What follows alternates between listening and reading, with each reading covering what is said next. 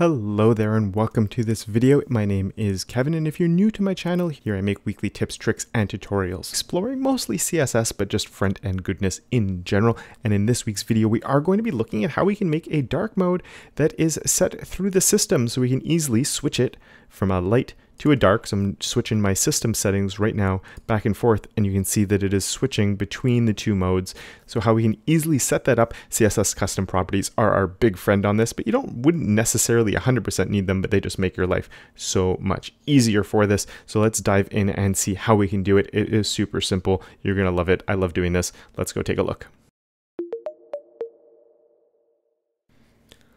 One thing before we do dive in though, just about browser support. Browser support is not fantastic for this at the time of recording, but that's fine. I am using custom properties here, so if you're using that already, you're probably not worrying about IE, or you're using something like Post CSS just to handle, making sure that it's all working. But if it doesn't work for whatever reason, if the browser doesn't support it, you're gonna end up with your default color scheme, and it doesn't really matter. This is just sort of like extra awesomeness. So if somebody's on a newer phone, or if they're on their computer that does have the settings like mine does here, we just saw it switching back and forth.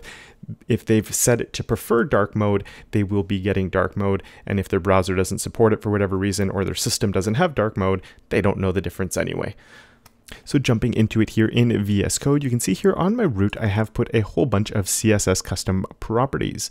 I've developed a color scheme here with a light, a dark, primary, secondary, and accent colors that I'm using throughout, because I knew I just at one point maybe wanted to switch colors around. I set a foreground color to my dark, so that's my text colors, and a background color to my light, and that is this background color that we have right here. So you can see the light, or actually that's that background color we have down there. So throughout everywhere where I was setting up my colors, I was using my background, my foreground, and if we go further down, you can see more instances of those coming up. And in a few places, I did use my accent color or my color primary and things like that. So there are a few places where different colors were coming through, but as much as possible, I tried to stick with my foreground and my background.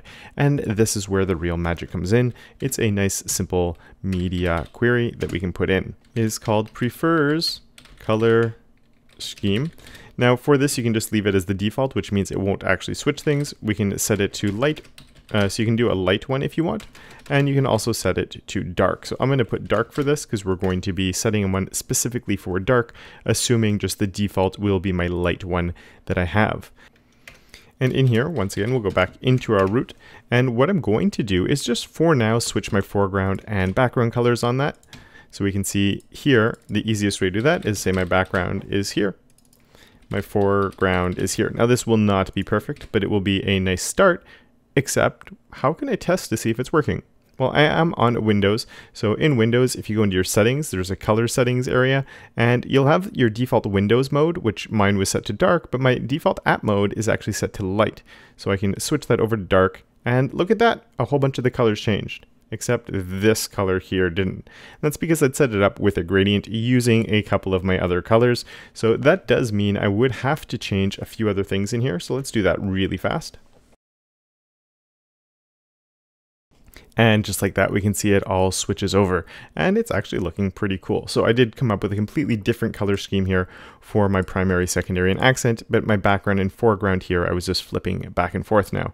So if we come back and I switch that back to light, you can see it's switching over to light, and if I switch it back to dark, the whole website is switching over to that dark mode. Super nice and easy to do, especially if you're using CSS custom properties. Now, if you're not comfortable with using custom properties, there is a link in the description that goes into a mini series that I did on that. It's a 6-part video series here on YouTube.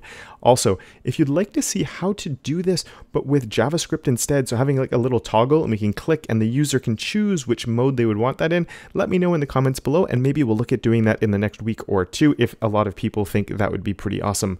Thank you very much for watching. I hope you liked this video. If you did, please hit the thumbs up. It's super cool, super easy to use, so I really do hope you liked it. And hopefully you can think of cool ways of implementing this in sites that you are working on. Thank you very much once again for watching. A huge thank you to my patrons.